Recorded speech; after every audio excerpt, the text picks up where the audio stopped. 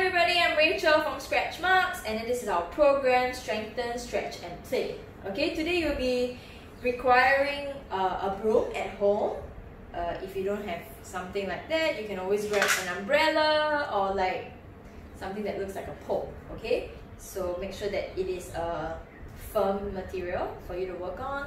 So let's get started. We're gonna use the broom to help us twist more and to kind of stretch it out. Okay, so now you're gonna carefully place the broom behind your neck, or kind of like below your neck actually. Okay, and you're gonna just hold on to the sides like this. Okay, so don't be in a bad position. Have a good posture, and you're ready to go. Okay, so you can put your feet together, and we're gonna twist to the side and side. Side and side. Okay, so just make sure that you go slow and then don't jerk into it. And your body is all twisting at the same time, not like head and then the body, head and then the body, but the whole spine going together. Ready? So let's do 8 together. Okay? In 3, 2, 1. Let's go. 1. And 2. 3 and 4. Don't forget to breathe. And 5. You want to go a little bit deeper into your stretch. And 6. Last 2.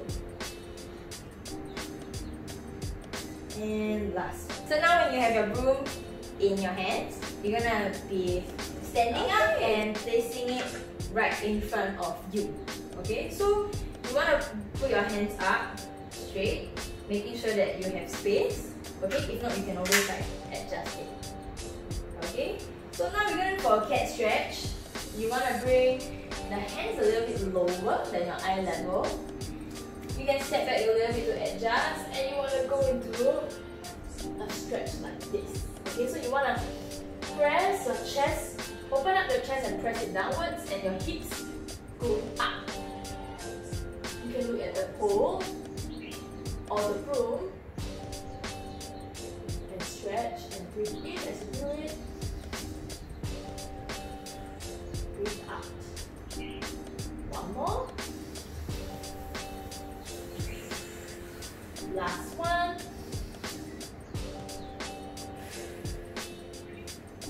Okay, so this is the cat stretch with the broom. Now we are going to the next stretch.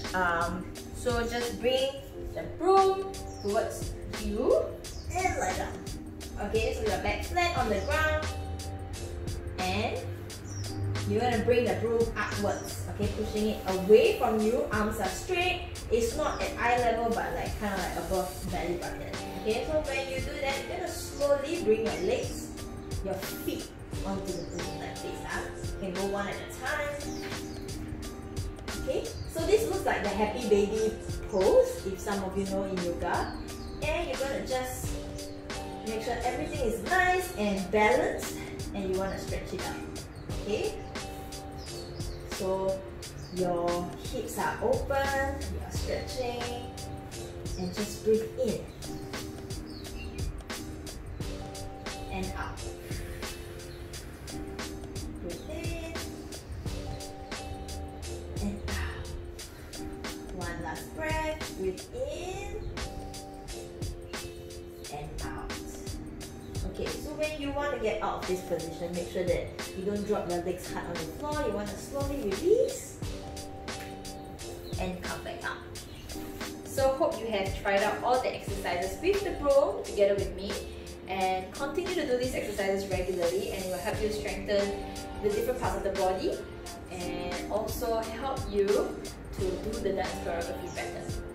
Okay, so hope to see you again, and bye bye.